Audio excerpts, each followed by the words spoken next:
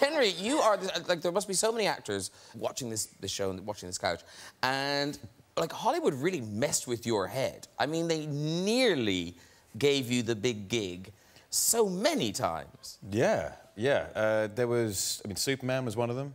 Oh, the first time around, yeah. Yeah, Bond was another one, and now I want both. I'll show them. Yeah. Take that, Hollywood.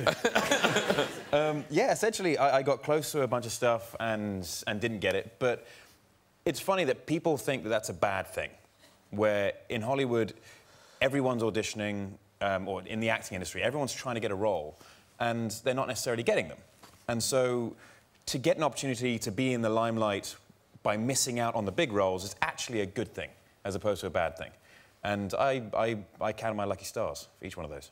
Okay, you're turning it into a positive. It still sounds quite shit to just lose jobs all the time. It's like, no, didn't get it again. It's great. But it's great for my profile. I'm the guy who never works.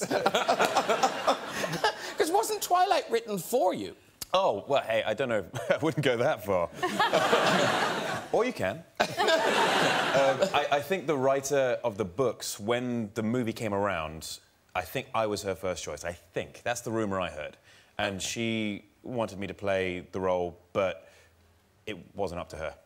And instead, you know, a very talented actor played it instead. Wow. Who will remain nameless. Not that he's angry. Wealthy and famous, but nameless. In Twilight.